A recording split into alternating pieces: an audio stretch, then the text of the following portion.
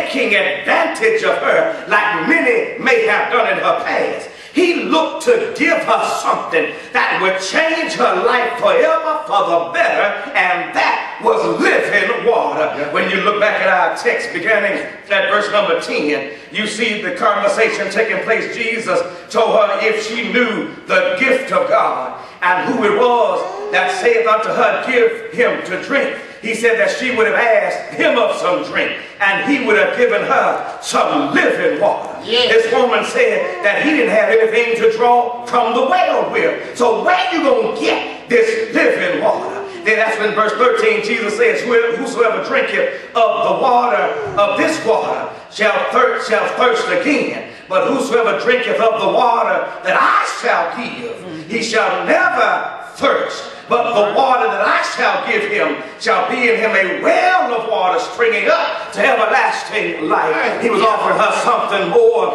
than just the physical. He was offering her something that was going to satisfy her spiritual. And don't you know that's really the essence of who you are? When it gets down to it, it ain't the physical that's going to please you.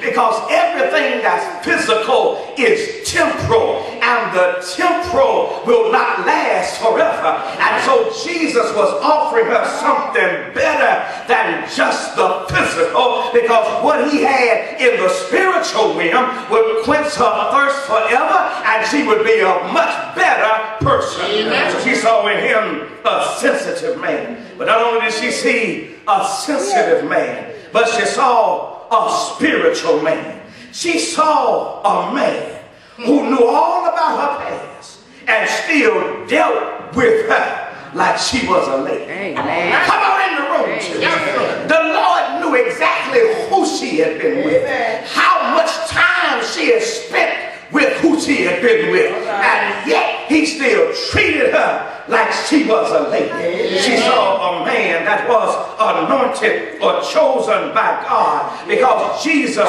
was trying to help her and not hurt her. He was there to fulfill the spiritual duties of his Father. And that's what spiritual men do. Very spiritual men don't try to conquer individuals according to their flesh, because they're too busy walking according to the Spirit. Listen to what the Bible says in verse number 28. The woman, after talking to Jesus, forgot the reason why she came to the well in the first place. After having a conversation about this living water, after coming in contact with this spiritual man and with this sensitive man, she went back to the city and said, come and see a man. This man has told me everything I ever did. I know he's the one that we have been waiting on. She understood something about his spirituality. It was something about his character. It was something that radiated from his personality and from his person that indicated unto her that if anybody was a man, then this spiritual man is a real man. And that's exactly what the Bible teaches us. Look at Romans chapter 8 and beginning at verse number 1. In Romans chapter 8 and beginning at verse number 1, we look at what the Bible says about a spiritual man. He said, there is not therefore now no condemnation to them which are in Christ Jesus, who walk not after the flesh, but after the Spirit. Drop down to verse number 5. The Bible says, for they that are after the flesh do mind the things of the flesh, but they that are after the Spirit will mind the things of the Spirit. For to be carnally minded is death, but to be spiritually minded is life and peace, because the carnal mind is enmity against God, for it is not subject to the law of God, neither indeed can be. So then they which are in the flesh cannot please God. And that's the reason why, if we're going to be real men, we've got to be sensitive to the needs of other people. When we come across folk who are in need of something deeper than what they have, as a real man, man in the army of the Lord. We've got to administer what they need. We've got to be spiritual. In other words, our walk got to match our talk. We can't just say one thing and then turn around and do something else. The Bible indicates unto us that a spiritual man doesn't have to worry about condemnation, because there's no condemnation at all for a man who walks after the Spirit and doesn't walk after the flesh.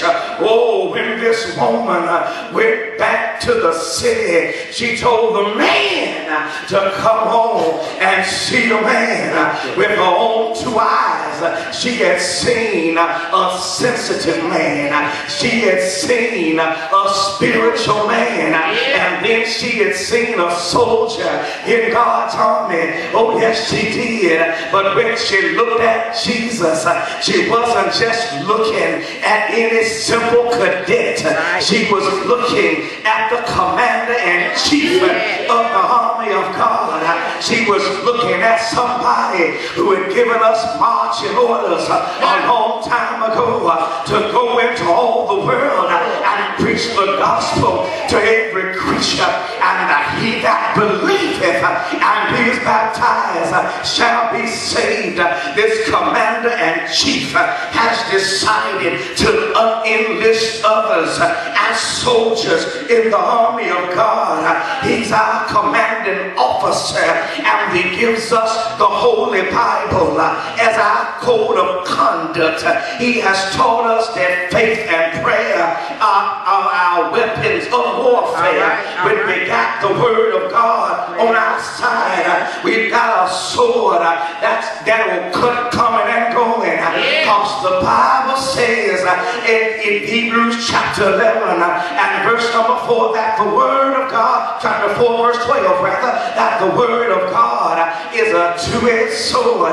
It pierces even to the dividing asunder of soul and spirit and of the joints and the marrow, and it is a discerner of the thoughts and intents of the heart. When you come on into Jesus' army, you can't come up in here like no wimp. You got to have a backbone.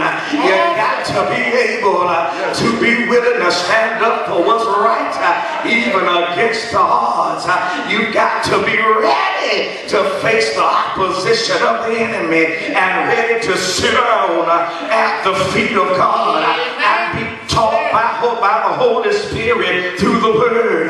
You got to be ready to be trained by experience and tried by adversity and be tested by fire. You got to volunteer into this army, and you better enlist forever. Don't you ever go AWOL on the Lord, but just stay on the battlefield. You can't get out and you better not sell out. Don't you let nobody talk you out, and definitely don't let them push you out. You got to be faithful. You got to be reliable. You got to be capable, and you got to be dependable. When God needs you, you ought to be right there waiting. When God can depend on you, you need to let him know that he can. I'm talking about being a soldier in the army of the Lord, because we are at war, y'all. This is not a battle against the flesh, because we're not wrestling against flesh and blood, but we're wrestling against powers and principalities. We're wrestling against rulers of darkness in high places. We're wrestling against some stuff that we cannot see. We're wrestling against some stuff that we cannot touch. We're wrestling against some stuff that we can't get a hold on. And so therefore, We got to know how to fight in the army of the Lord, because there are some things in this life that are just worth fighting for, to set the tone for the future of our children, just to make sure that they grow up in an environment where they can have a secure relationship with God and know that in all things God comes first. That's worth fighting for, having the right to bring my children